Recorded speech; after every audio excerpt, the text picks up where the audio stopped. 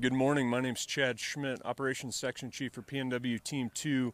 I'm going to provide you with today's operational briefing for the Double Creek Fire on September 9th, Friday, September 9th, 2022. I'm also here with Vince Stafford from Oregon State Fire Marshal's office, and he's the Ops Chief with them.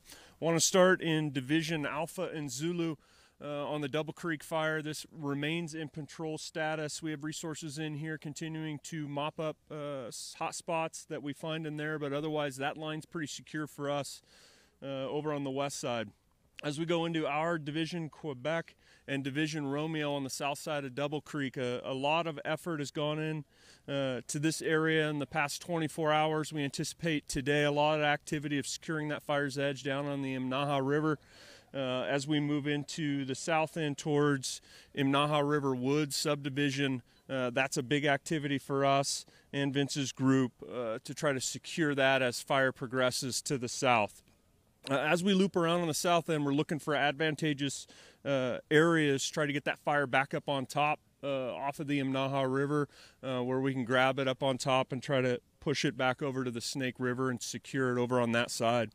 Last night, a lot of activity over on the southeast corner of the Double Creek Fire. Fire made a good push out of the top and into more or less Pittsburgh Landing area and towards that admin site. So we were able to get some folks in there last night and do some point protection in there. We've stood up a new river group. Utilizing boats, and we're going to put some repellers and hot shots into this east side today. Hot shots came in this morning.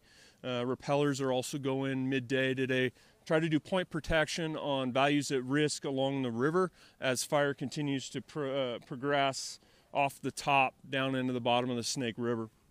That'll continue all the way over to the northeast corner of the fire, where we're looking for opportunities to try to secure this fire, getting back up on top over to Division Echo.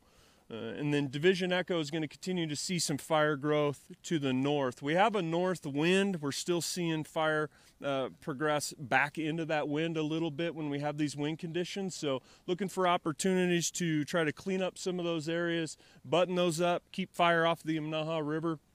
And then look for opportunities to try to connect all these lines and suppress this fire up in here. I'll hand it over to Vince. Good day, everybody. Vince Stafford again with the Oregon State Fire Marshal, the structure operations. Quick overview of the Double Creek, of what we got going on in there today and the progress we've made. So again, as we talked about, this is all in patrol status. Our biggest concentration today will be down in the River Woods area community. We bolstered up today an extra task force, so we have 4 task forces in there working around there, securing those structures, prepping them, and just kind of helping get that prepared if needed in there. So you're going to see a lot of activity in there today with those 4 task forces. And then we're even going farther south. We'll send another task force down in there to look at over anything we need to do down in that area just in case. So you see a lot of activity down south. We are still patrolling all the fire line all the way up to the fire's edge at the top, and it's pulling away from the road. So you'll see us kind of all over in there, but our concentration is down to south because the fire's impacting that community down there. So that'll end our briefing for today on the Double Creek.